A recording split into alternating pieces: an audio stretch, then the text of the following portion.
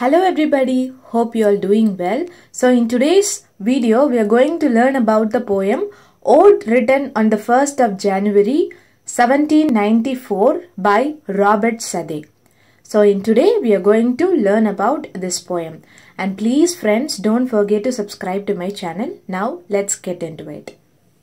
Exam, it is mandatory to write something about the poem before starting or before getting into the summary. So now we are going to see something about the poem.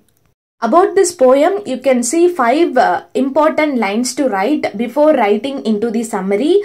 Blank verse, quatrains, the 4th line of all stanzas will be short, lyrical poem written in elegiac tone. The first point is blank verse. If a poem has no rhyme scheme, then it is called as blank verse. So this poem has blank verse in it. The second one is quatrains. If you have the poem, take the poem and see to it. You can see 4 lines on a stanza. So if there is only 4 lines on a stanza, it is called as quatrains. The 4th line of all stanzas will be short.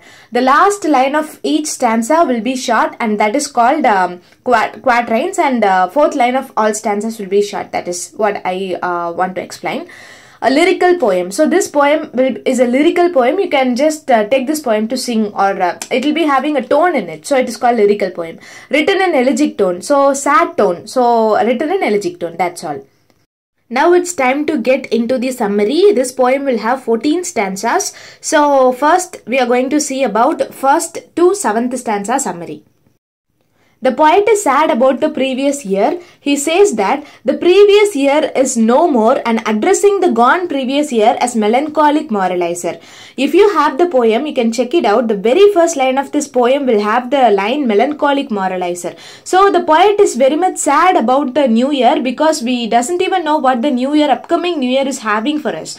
We don't know whether it will be happier or whether it will have some struggles in it. We doesn't even know, right? But the people are enjoying, so that the poet is having some sad opinion over it.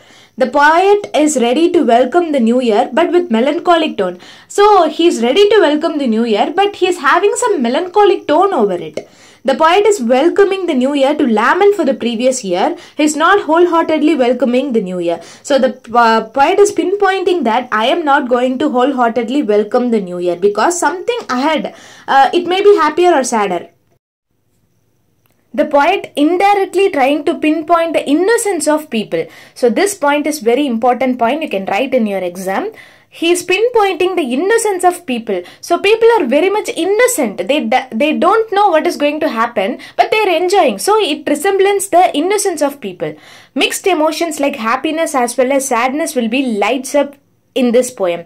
So you can see, as if you are reading the poem, or if you are going through this poem, you can see the emotions of both happiness and sadness present in this poem. The poet also explains the fact that this year would also pass by, but the people without understanding this just enjoying the day. So the subject of death is highlighted here. This is a seriously important note. The subject of death is highlighted here. So we are marching towards death, but we are enjoying. So the subject of death is highlighted here. The poet is trying to talk directly to their readers by asking few questions like whether time will last forever. So he is asking some questions. In that stanza, you can see 3 questions in it. The very important question I have mentioned here, whether time will last forever. He is asking us, do you know you will have time? Do you know what will happen tomorrow? But you are enjoying. What is this? Like that he is asking. The poet also tries to give some advice to the readers. He says that we are just mortal being. Death is the one we'll get in the end. So the ultimate goal of our life is death. We are marching towards death, he is telling, and we are enjoying it. What is the purpose of living? He is asking. The poet says that between love and beauty, it is love which lasts longer. So he is comparing love and beauty, but the beauty is not winning here. The love is the one which lasts forever, he is telling. So love is everything. Beauty will fade away, but love will last forever, he is telling.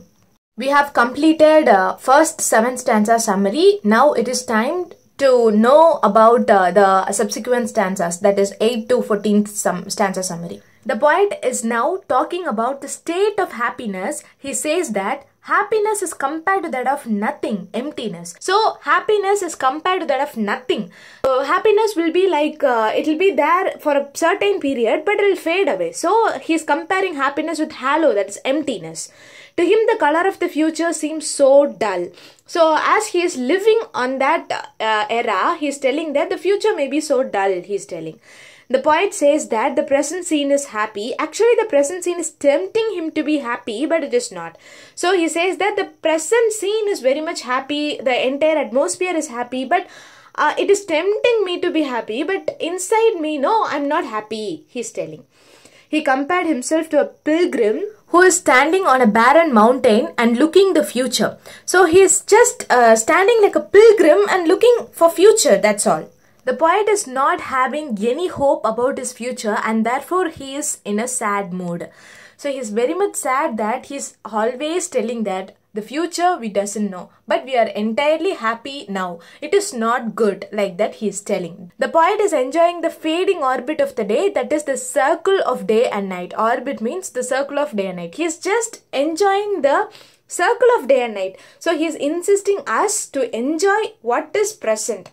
He is just asking us to live the present, that's all. That is the entire theme of the poem. He is asking us to live the present, that's all. He knows his future and know the time will pass by. So he is telling that I'll know the future and I know the time will pass by. I'm just living the present life, that's all he is telling. We are the pilgrim, the permanent resting place for human being is grave. So we should never ever forget this, that death is inevitable. That is the entire theme of the poem, that's all. So that's all about today's video. Watch this video before writing your exam. It will be very much helpful to you. If you felt this helpful, please don't forget to subscribe to my channel. Have a good day. Thank you so much for watching.